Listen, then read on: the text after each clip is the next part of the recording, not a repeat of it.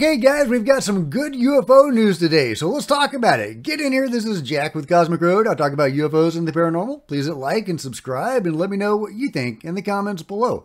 Yeah, okay, so this is a tweet from Lou Elizondo. Folks, it's critical that we make our voices heard. Please review and sign, if you feel strongly like we do about UAP transparency, the petition at uapdisclosurefund.org. Let your voice be heard in support of UAP legislation now.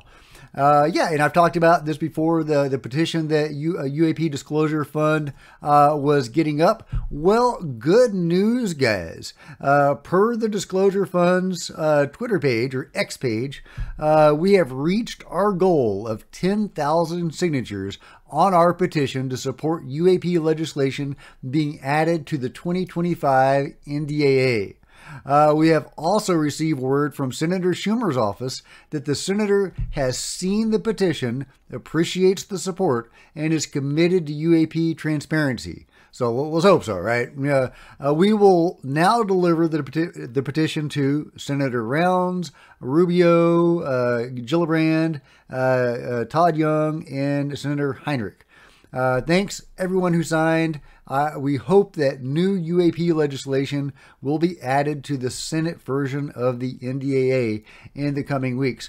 Now, this is really exciting, guys. If this actually is able to move the needle, if we have a new UFO organization, the UAP Disclosure Fund, that is actually able to make a measurable difference in UFO disclosure. That's huge, guys. That's huge. Of course, it's not done yet. We don't know if they are going to add any new language, UFO or UAP language, to the NDAA based on this.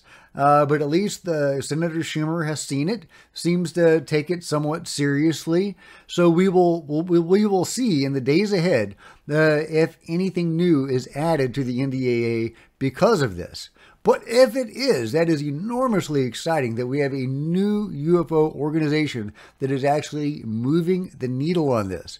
We have other organizations like the Soul Foundation that's doing a good job making recommendations. Hopefully they will be taken up on some of those recommendations for UFO disclosure. And, we have, Steve Bassett's group, and we have Danny Sheehan's group, the new Paradigm Institute, and, all of those seem to be doing something. The new Paradigm Institute, I think, is definitely moving the needle. I mean, they were actually going to be involved in the formation of the review board. If the Schumer Rounds amendment hadn't been totally neutered, we would have gotten a review board, a gatekeeping committee, to decide what the public is allowed to see and what it's not allowed to see. Now, I'm very skeptical about that whole thing, but we do need a dedicated body in Congress devoted to this issue and devoted to sharing the truth with the world. Reality should not be classified. So I'm a little skeptical about, the review board, especially, that there were some names floated out there about who would be on the review board, including a former CIA director. And I'm skeptical about that. I mean, the CIA has been part of the UFO cover-up from day one, I'm pretty sure. And, this stuff is coming from the top. I mean, they're shooting down UFOs. I mean, that's not at a low level. You don't send fighters out to shoot down UFOs at a low level. That's coming from the top. So, that's a military example, but I have a hard time believing the director of the CIA doesn't know some of what is going on, and he has not said anything about UFO disclosure or transparency. So anyway, I'm a little skeptical about that guy, but hey, you know what? Review board is probably necessary. We need something. I have a little bit more hope in a select committee or a subcommittee in the House, staffed by people like Muskowitz and Tim Burchett and Anna Polina Luna, people like that are publicly outspoken about UFO transparency and really do want to push the needle. I mean, they're the ones that got us the David Grush testimony. So I'm more excited about that. Anyway, I feel like I'm going on a tangent here, but the point is they've got their 10,000 signatures. And we will see in the days ahead if indeed this moves the needle, if this gets us any new language in the NDAA. I've talked before about how the NDAA right now is pretty light on UAP language. So we really need something. Maybe Congress needs to feel a little heat, or at least be aware of the public's interest in all of this.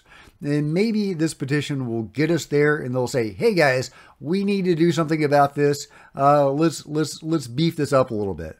I don't know. Again, we'll see. Let me know if you think this is going to move the needle at all, and if you are as excited as I am about the prospect of having another UFO organization that is actually rolling up its sleeves and getting involved and getting stuff done. I love it. Let me know what you guys think in the comments below, and if you've enjoyed this video, please give me a big thumbs up. I sure would appreciate it. Smash the like button and the bell to be notified of future videos. You don't want to miss a thing. Join me on social media, Facebook and Twitter, links below. Love to see you guys there. If you want to support Cosmic Road in a bigger way, consider grabbing a coffee mug or a t-shirt in the merch store below, or by becoming a channel member. Channel members are rock stars, and I really appreciate you guys' support. Thank you so much.